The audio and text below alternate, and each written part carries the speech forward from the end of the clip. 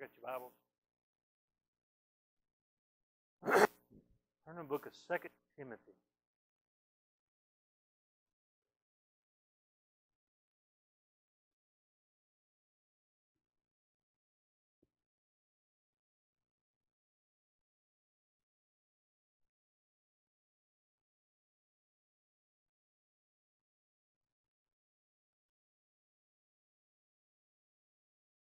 Now, if you have your Bible, tonight we're going to talk about letting the Bible get into your life. Some people have currently or have had a problem with authority. We often go through that in our transition between childhood to adulthood. We start rebelling against authority.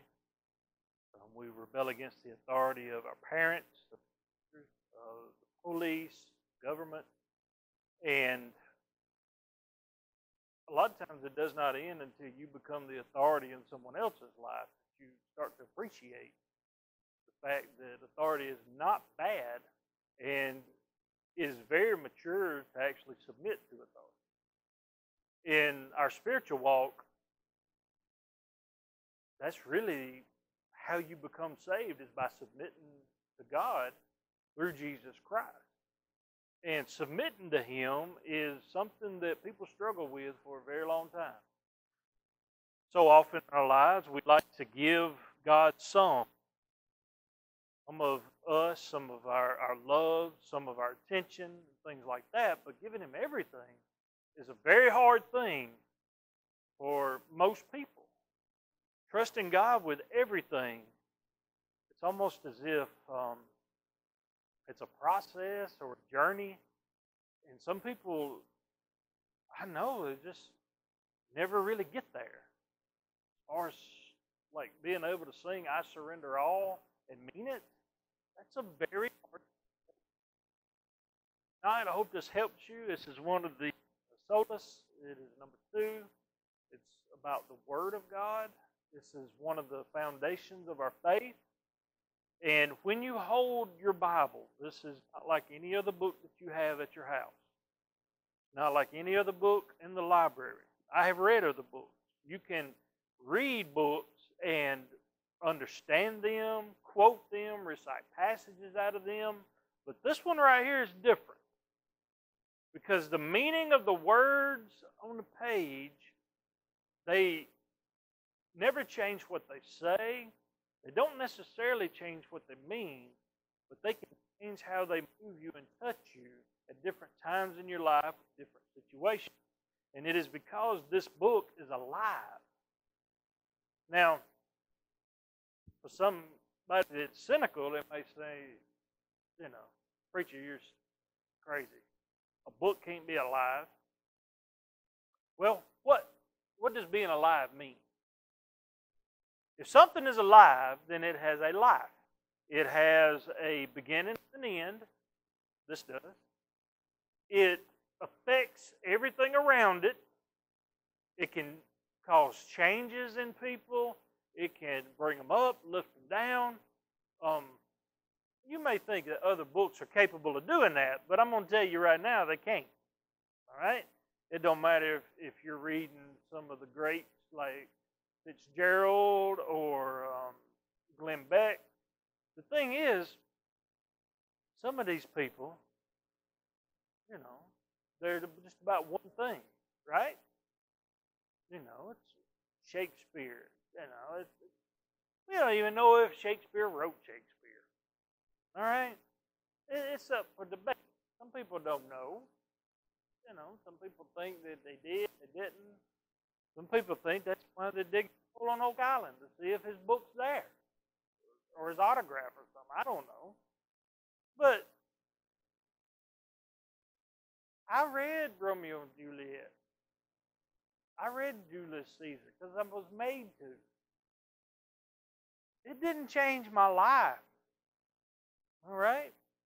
You can read one chapter in this book And it will challenge you and move you and sustain you and give you hope and make you afraid and all just run the gamut of emotions. It's because it's not words from another human being. It's words from God. God spoke all of these words to the men that wrote down these words. God spoke them to them and wrote them down. Paul was so moved by the Holy Spirit that he started writing letters to churches, and those churches became canonized into our Bible. He wrote a couple letters to a young fellow named Timothy, a young preacher man, and he needed some encouragement, some direction, so Paul wrote him some letters. And not only did it change Timothy's life, but it changes our lives if we read it. I love my Bible. Over the years, I have one favorite, okay? And it's not like I shun the rest, but, you know, I've got some other Bibles at the house that I don't have a relationship with them the way I do my preaching Bible. Because this one's got all my notes in it, and it's got tabs, so, you know, it's easier to find stuff.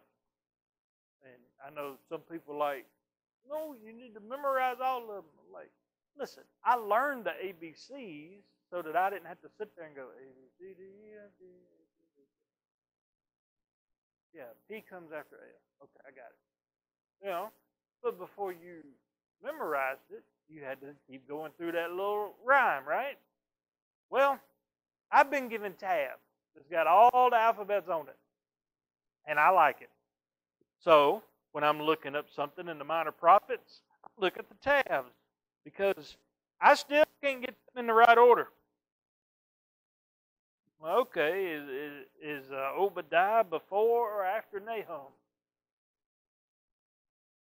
Let me look at the tab. It's before. Now,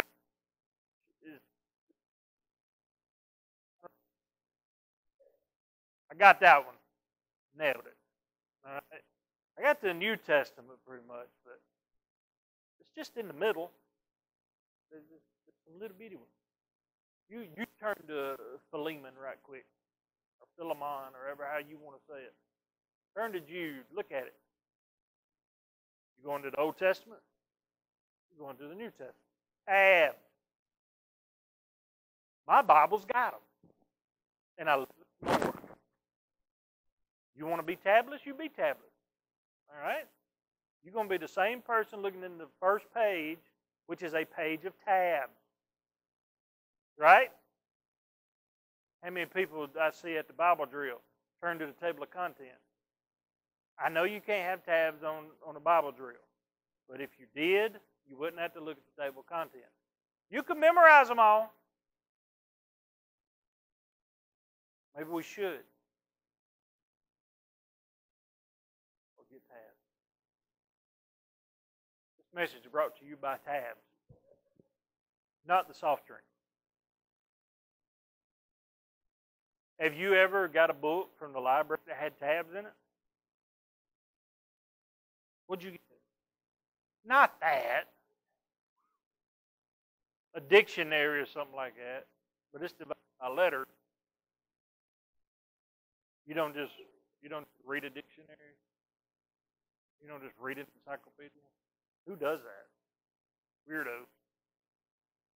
Me. There wasn't nothing else to read. Now, let me tell you a little bit more about this book other than the tabs. When I got to studying this book, when I got serious with God and I surrendered my life to Him, not for salvation, but I'm talking about sold out, like grown-up faith. Okay? A lot of y'all went through it where you came to believe in faith as a child, and you got saved as a child. But as far as spiritually maturing to the point where you started understanding things, that didn't happen until later on in life. And we've probably all of us had a moment where all of a sudden things clicked, and you really got serious about God and what God was saying to you and about God's Word. And you weren't just preached to. You were reading it for yourself. God was talking to you one-on-one. And all of a sudden, the Word became alive alive. And, you know, it reminds me of that song by Casting Crowns that says, "The Word is alive." That's a great song. And it just, the more I read, the more questions I had, the more things I was finding out about myself and about God and about the people that God had affected in history and the way He's going to change things and do things in the future. And I'm like, this little book has so much impact on the world. Why is that? Because it's the Word from God. It is inspired by God. It has no mistakes in it. It is, it's perfect. It is not contradictory. It is sufficient. It does not need anything else added to it. It does not need parts taken away from it. It is perfect the way it is. Through much prayer and a lot of learned scholars have read many, many writings from people of the day that these passages were written. And some of them were inspired by God, but they were not included. There are some shows that you can see on TV called The Missing Books of the Bible, such as the Book of Andrew. If you want to read it, you can read it. I think they have it on Kindle, or you can buy it on Amazon. You can read that. And almost every single word or passage out of the book of Andrew is included in the other Gospels. So while they were debating whether to include that in the Holy Bible, it's like, there's no need to canonize this because this is just repetition from the other four Gospels. So they just didn't include it. There were other letters from other people, and after much prayer and guidance by the Holy Spirit, they were not canonized. You know, the Jewish folks have a bunch of different books that they go by. They were not included in our Holy Bible because they were more about, you know, the oil in a lamp or something like that instead of God and Jesus. It was more about their history. Our Holy Bible is exactly what God wanted it to be. If God wanted there to be other volumes of books placed inside of this book, they would have been. He would have inspired those people that were debating and canonizing the Bible many, many, many, many years ago. So I believe that it is sufficient. I believe that it is perfect. And I also believe that it is the final authority for anybody who follows Jesus. You got a question in your heart, read in the Bible, you will find your answer.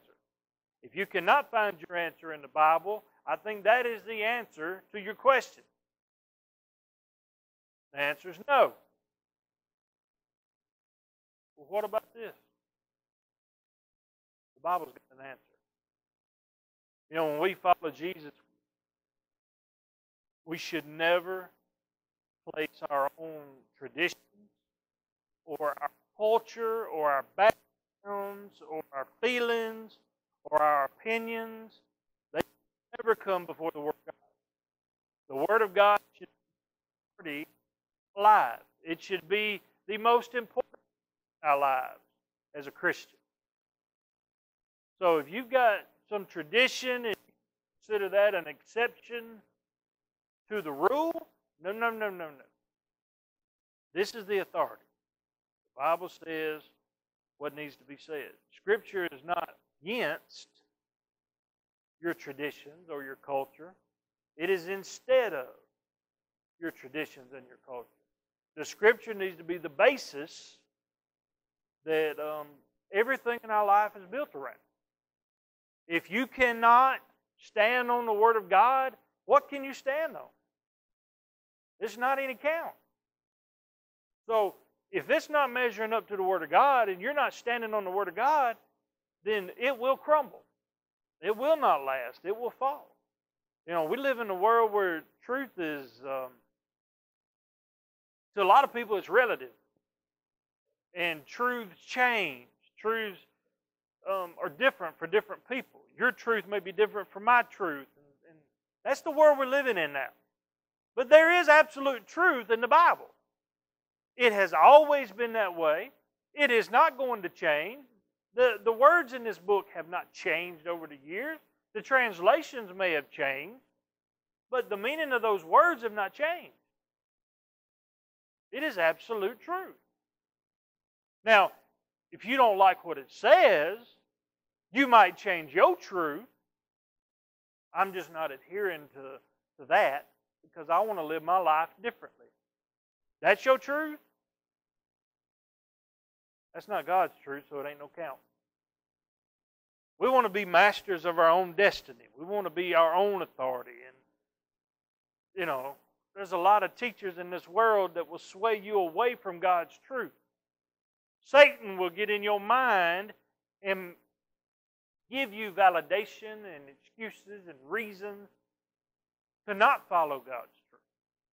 And that's just not, it's just not cool. Paul told Timothy here in Timothy chapter 3, verse 14, he said, "But as for you, continue in what you have learned and have become convinced of, because you know those from whom you learned it, and how from infancy you have known the Holy Scriptures, which are able to make you wise for salvation through faith in Christ Jesus." And then he says, "All Scripture is God-breathed and useful for teaching, rebuking, correcting, and training in righteousness, so that the man of God may be thoroughly equipped for every good work." Okay? So Paul is telling Timothy that the Scripture is good. It's going to help you. You continue in it. Your mama and your grandma have been teaching it to you since you was a baby. Now you got a lot of learning about it. So continue on in that. It's going to bring salvation, you and other people. Now over in chapter 4, verse 1, it says, "In the presence of God and of Christ Jesus, who will judge the living and the dead, and in view of His appearing in His kingdom, I give you this charge." Paul's laying it on him right here. This is what you ought to do. Preach the Word. Be prepared in season and out of season. Correct, rebuke, and encourage with great patience, careful instruction. For the time will come when people will not put up with sound doctrine. Instead, to suit their own desires, they will gather around them a great number of teachers to say what their itching ears want to hear. They will turn their ears away from the truth and turn aside to myths. So, if we are to preach the Word, I reckon you got to know the Word. Right? If you're going to preach the Word, in order to preach, you've got to believe what it is that you're saying. All right? Because if you are saying one thing but believing something else, that's called acting. All right? And if you're a very good actor, they put you on TV. I'm not saying anything about TV preachers. They're not actors. Not all of them. Some of them are great. I watch some most Sunday morning. Live from Gardendale, Alabama. Kevin Hambone. Anyway. I like Kevin Hambone. Did y'all know James Spann is this tall? You know that? Some people don't know that. I thought he was just a weather guy. He had a lot better news than tornado warning was over. Me and Frank, he come down there to speak. I hate Birmingham, Hunter Street. Man of God.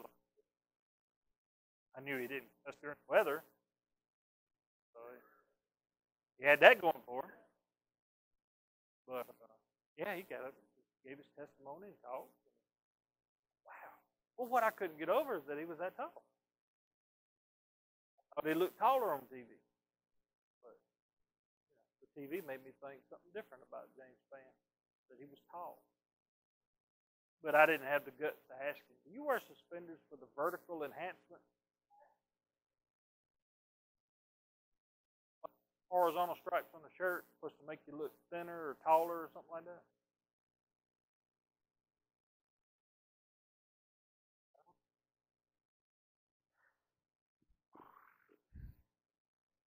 Anyhow, when you preach the Word of God, you got to have been a student of the Word of God, study the Word of God. Now, Paul told Timothy to be ready in season and out of season, which means all the time. Be able to give an account for what it is.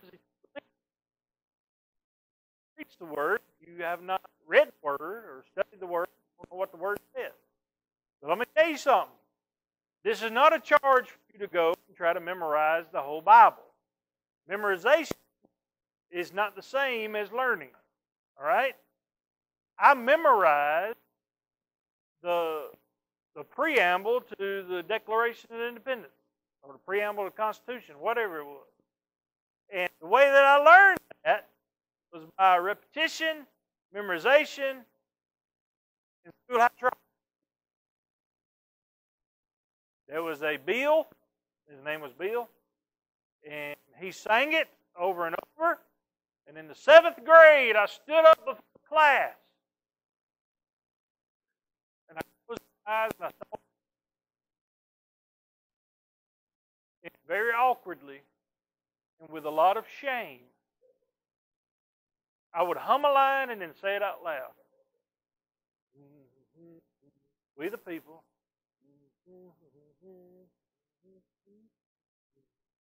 In order to form a more perfect union.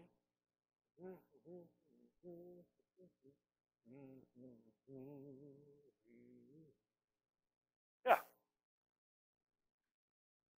Establish justice, ensure domestic tranquility. Provide for the common defense. Promote the general welfare and secure the blessings of liberty. To ourselves and our posterity, do ordain and establish this Constitution of the, y'all know this? United States of America. Yeah, y'all remember that? I memorized it. Now ask me what it means. There were words in there I didn't know how to spell. I memorized it, and I recited it, and I have committed it to a part of this gray blob in my noggin. It's taking up space. But I can still sing it. And I say that with air quotes. Sing it. I remember. We down at Epcot the other day. We're watching the American Experience. It's a cool show about the history of America. And the Constitution up there, it comes up on the screen. And I see it, the preamble. And that song goes off in my head. And I'm like, I know this. So I get to look at them words. And y'all, it was written in the Old English where half the S's look like F's. I'm like, they didn't spell that right. I got to look at it like, what's with all these F's? Like possession has an F in the middle of it. That's not right. Like, oh yeah, that's that old S. When there's two of them, they put one of them as an F, and some words start with a F. Anyway, I'm glad we changed that. Okay. Provide for the common defense. That's like tithing, paying taxes.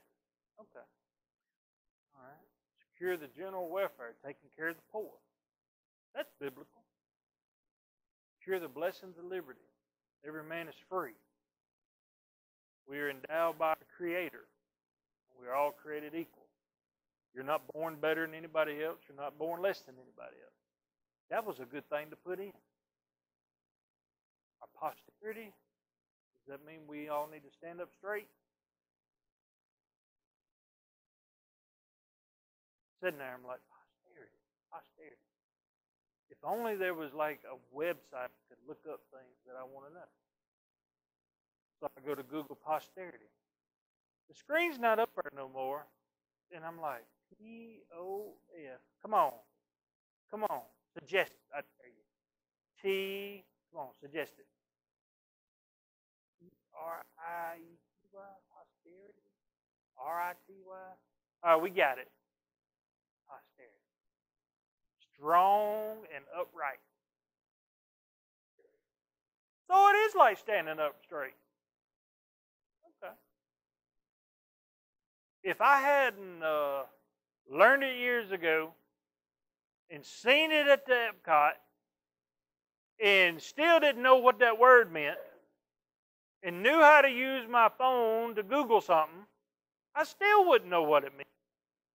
But it was by studying that, learning it, in like 38 years, I finally knew what it meant. And y'all, sometimes studying the Bible is like that. You will understand all, still not know what it means. Sooner or later, God will show you and current something that you need. But today, it's because it's alive. And now it's speaking to you in a whole new way. That's why Paul told Timothy that this God has breathed it out. Now, you come to the Bible to find something out. Study it so that you are prepared to preach. In season and out of season. Oh, by the way, kids, listen to me. You need to know this before you get old and you start rebelling against it. All right? If you are a child of God, then you are called to preach. Every one of them. See, you are already in a group that is known as the called. Okay? Matthew 28, 19, and 20 says that we are to go and tell, which means preach. That means that every single person who has faith in Jesus Christ and has been saved by the blood of the Lamb, you are to preach. It may not be a sermon from the pulpit. It may just be with your actions and the way that you live your life, where you show people love and compassion and encouragement and stuff like that. You are supposed to preach. How are you going to know what to preach if you don't know what the Word says? Now, well, you know what? When you were young, you got to an age where you believed that you knew everything that you needed to know. Some people never grew out of that.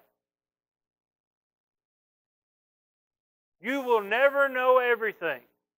Okay? When you approach the Bible and you're not teachable, then you're not going to learn what the Bible says.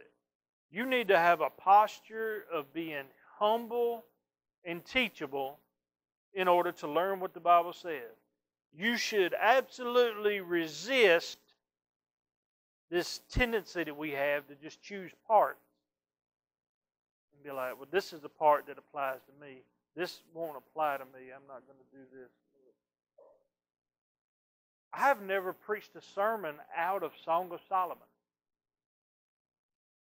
Never. I've never been led to. I have read it many times and applied what I have learned to my own relationship with my wife. Some people say that that's the only R-rated chapter of the Bible. And when I first heard that, I said, oh, I want to read that. Let me see what's up with that, you know. I didn't know it was like a love letter. I felt kind of like a spy when I was reading it the first time. Ooh, should we be reading this? Put it in, I guess so. We'll read it. So, got to reading it, and I was like,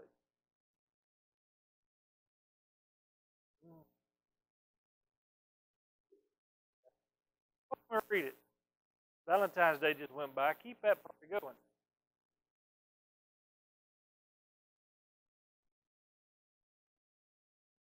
I see a lot of married folk in here. You need to not rekindle the fire, but stoke it.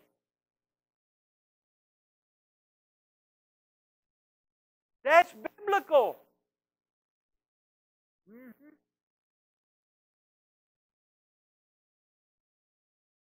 Y'all have trouble with the whole word. You got to take the whole Bible. You can't just choose parts. They're like, well, that ship has sailed.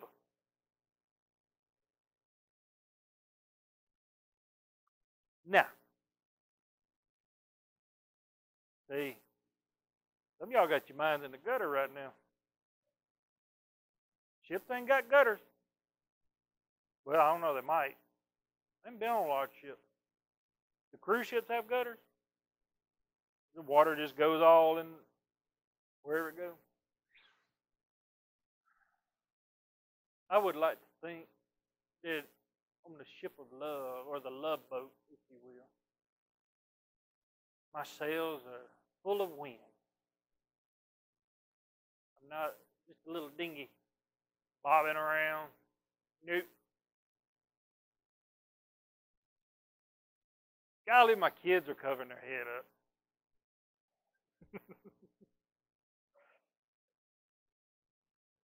This is the truth. Anyway, y'all read the letters Solomon was writing this girl. You're like, whew. Now, too much information? I heard that. You can never give too much information when you're preaching. This is where you come forward with information. Right? We were walking along the other day, and there's this thing called Disney feet. After you've been at Disney for 2 or 3 days, you develop Disney feet, where the bottom of your feet throb nonstop. And I don't care how good of a shape you're in. Imagine if you were in the NBA and you were trying to guard somebody that's hard to guard. All right? That's what it's like to walk in Disney. Because there are thousands and thousands of people in your way. It would be easy to just walk. But no, no, no. There's people darting in front of you with strollers. And there's the folks that have rented the powered little carts. And there's no lines. It's just chaos. So you're shucking and jiving and weaving and whatnot. And get all discombobulated. Your feet hurt, your back hurt, your ankles hurt, and all that and the other. And after about 3 or 4 days of this, me and my wife were both in that same boat. It wasn't the love boat at the time, it was the throbbing foot boat. It was like the SS Dr. Scholl's. We could hardly walk. It was more of a waddle. We held hands a lot. Not for love, but for support with one another. And we learned that interlocking of our hands made our hands hotter. So let's not do it that way. But instead we did it like this. And it was so that we could help support one another.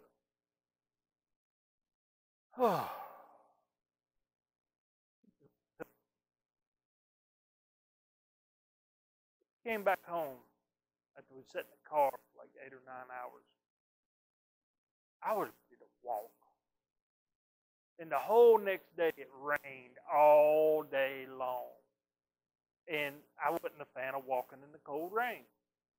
So we did not walk. And I felt like I had just all this energy built up. Like my Disney feet were easing away. I needed to get them back. You know what you do when it's raining outside and you want to walk? You go to sleep. My feet have healed. And I know that there's no amount of preparation that will get them back. I know this because of experience. I also know from experience that if you do not read your Bible every single day, you're going to wind up out of shape. Okay? You can build up spiritual strength by reading your Bible every single day. So that when you do ingest something that's harder to swallow, it's not crippling. You understand what I'm saying? Maintain a good diet of the Word of God, and it will build up your strength, your stamina, your perseverance. It is going to make you wiser. It is going to give you more knowledge. You will actually mature in the Word of God. And the most beautiful thing is you're going to learn that it only matters what God thinks about you. Not what other people think about you. Watching you struggle to walk and weirdly holding hands. Doesn't matter. If the sun is out, you will wear an umbrella on your head to protect your head. People at Disney World do not care what they look like. Not all of them. Some of them need to.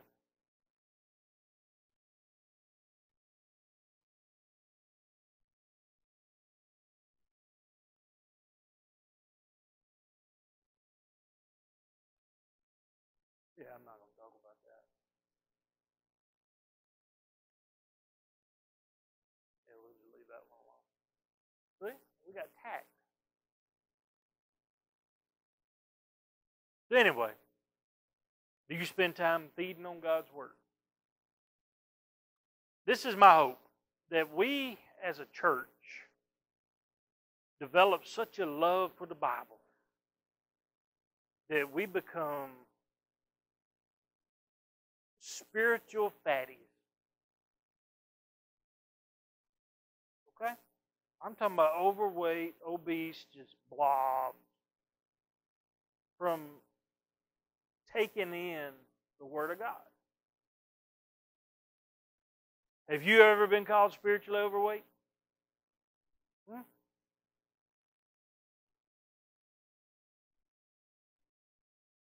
Why not? I mean, I hadn't either. That would be a huge compliment, wouldn't it? You know, I think you've been reading too much Bible. You need to ease up off the Bible. You've been hitting it pretty hard, I can tell. I'm going to go to some, what was it? AA meeting with the Bible. Sunday school? Yep. Going to a meeting Sunday morning. They're reading so much Bible. You want to come? Check you out. Called SS meeting. Not the German kind. All right.